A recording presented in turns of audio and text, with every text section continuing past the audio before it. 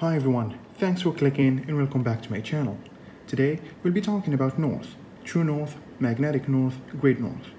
Before we get started though, kindly consider helping the channel grow by subscribing and liking the video should you find it helpful. So without any further ado, let's dive right in. Let's look at the simple one first, true north. True north is the direction that points directly towards the geographic North Pole. This is a fixed point on the Earth globe.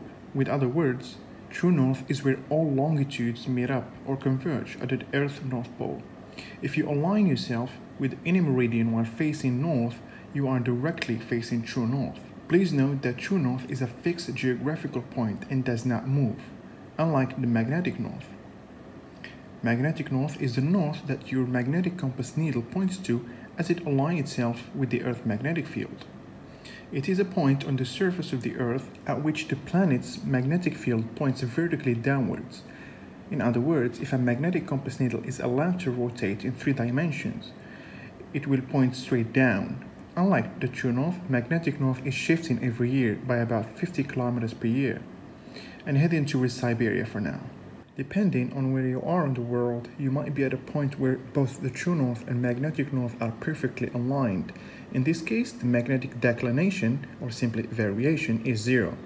So the magnetic declination, also known as variation, is the angular difference between magnetic north and true north. Or you might be somewhere like the Arctic, where the declination is 180 degrees, meaning the angle between true north and magnetic north is 180 degrees. Imagine if you were to navigate based on true north, you will go in a certain direction. However, if you were to navigate based on magnetic north, you will have to turn 180 degrees to go to the exact same point. Now, the terms variation and magnetic declinations, as discussed before, are used interchangeably. They both mean the exact same thing, which is the angular difference between magnetic north and true north. This angle can be as little as 0, where both true and magnetic north are perfectly aligned. And by the way, the lines passing through points of 0 declination are called igonic lines. Igonic lines, again, are lines that connect places on Earth where the magnetic variation is 0. And lines passing through points of equal magnetic declination or variation are referred to as isogonic lines. Now, for navigation, you have a true track and would like to fly magnetic track. Simply, you need to apply variation or magnetic declination, whatever you want to call it, and then you get your magnetic track. And here is how to do it. We have the true track on the left, variation in the middle. Please keep in mind, east is least, west is best, and we will look at it in a second. And then you obtain the magnetic track on the right. Let's look at an example for ease of understanding.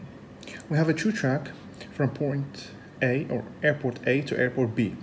True track of 035 true. First we need the variation, which is usually given on the map. If not, try to find the nearest isogonal line.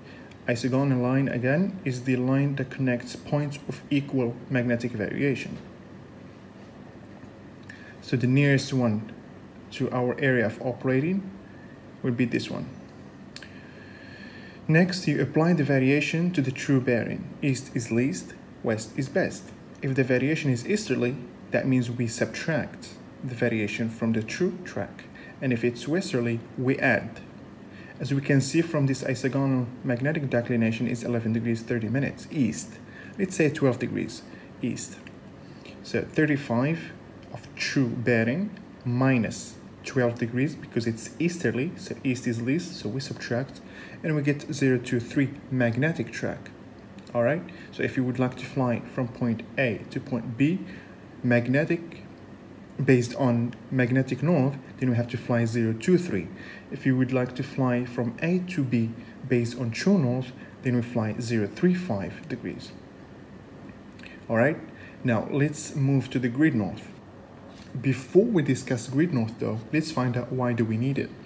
When navigating at or near the poles, whether North Pole or South Pole are alike, both meridians, which are lines of longitude, as well as the magnetic declination, vary rapidly to the point that makes navigating based on true north or magnetic north very challenging. This is why we came up with a new form of navigation reference. When operating near the poles, this reference is called grid north. Grid north is a navigational phrase used to refer to the northward or a grid lines in a map projection. Grid north contracts the true north and magnetic north in that it is aligned to grid lines and always points upward on a map. Please keep in mind though, as pilots you will only need to know this for your written ATPL exams and ground school tests. As for real-life navigation, at the poles nowadays we use RNAV system. RNAV is a system of navigation based on IRS, GPS, VOR, DME, and so on. All these systems are integrated with each other to pinpoint our exact position and where we need to go. With other words, grid navigation is hardly used in aviation at the time being, but it's worth knowing though. As you can see on the screen, all meridians are converging towards the poles. The amount of convergence is higher closer to the poles. This phenomena, as discussed earlier, poses a problem for navigation at high latitudes. For example, an airplane needs to fly at point A, located at 70 north and 70 west, to point B, 70 north, 70 east. The shortest track between these 2 points is marked by the green line and known as Great Circle Track. As you can see from the animation, flying a Great Circle Track, the heading is constantly changing from A to B. To solve this issue, we could use so-called rhumbline track, represented by the red line. Flying a rhumbline track, your heading will remain unchanged throughout the journey. However, this track is further compared to the Great Circle Track, thus it is uneconomical.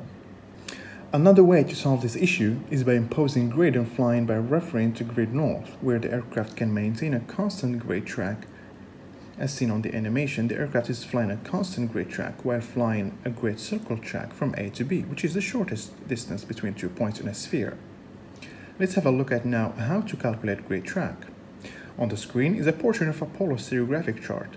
Please note that PSP, or Polar Stereographic projection, is a type of map and chart projection used at higher latitudes, normally at 70 north and above.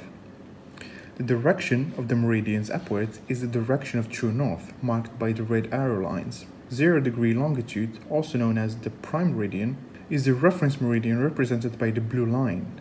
Keep in mind that for grid navigation it is essential that we use a reference longitude. It could be the prime meridian or the anti-prime meridian or any other meridian for that matter.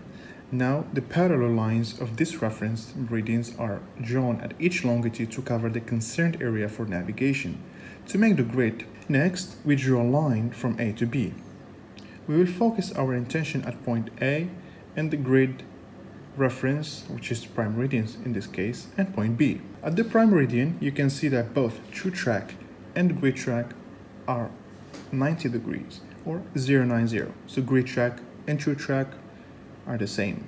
At point A, however, we can see that true track is less than 90 degrees. In fact, it is 080 or 80 degrees.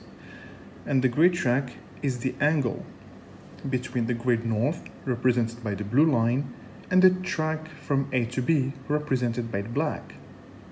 We can clearly see that the grid track, in this case, is 90 degrees. Whereas at point B, true track is 100 degrees, and the grid track is 090.